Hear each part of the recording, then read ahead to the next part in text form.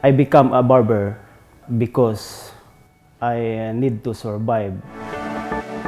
I'm so grateful with my job. Like I started being nail technician and I become a senior nail technician. I become a trainer and then now I'm a supervisor. So I'm proud of it. I'm in the land of opportunity and I have the potential to evolve. And of course important, always keep growing and never stop to learn. And to showcase what I'm made of. It always keeps me on my toes. I'm constantly training, keeping up to date with fashion. Always you have to keep up with the trend. You have to keep growing. It really makes you step outside your comfort zone and push you. And I like to win the Barber of 2024. To walk away with that award after 6 years, it would be the best feeling in the world.